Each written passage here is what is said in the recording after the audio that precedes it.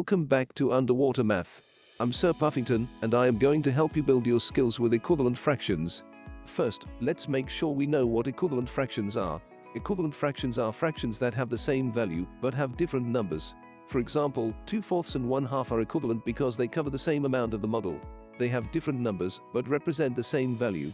Let's take a look at these two models. Here we have 2/3. If we wanted to make an equivalent fraction, we would want to use another model that is a multiple of 3 to determine the number of pieces we should use.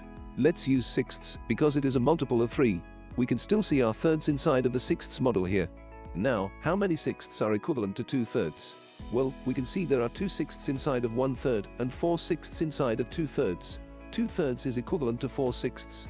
Let's take a look at another model with my friend Nitro. Here we have a double number line. I can see the first one is split into fourths and the second is split into eighths. Let's jump over to 3/4 and 6/8. What do you notice? Hey there my dudes, I noticed that the 2 points are in the exact same spot. The two number lines are also the exact same size. I'm thinking that 3/4 and 6/8 are equivalent. That's right, Nitro.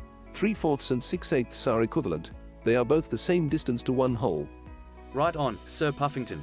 Dude, there is something I've always wondered about. What's that, Nitro? Well, like, we have whole numbers. And we have fractions. But how are they related? We use both all the time. Very good question, Nitro. Whole numbers and fractions are related. We use fractional parts to make up whole numbers. For example, if we had 4/4, then we would have 1 whole. If we had 8/4, now we have 2 whole. Oh, I get it. And if we had 12/4, we would have 3 whole. We just needed another full set of fourths. That's exactly right, nailed it.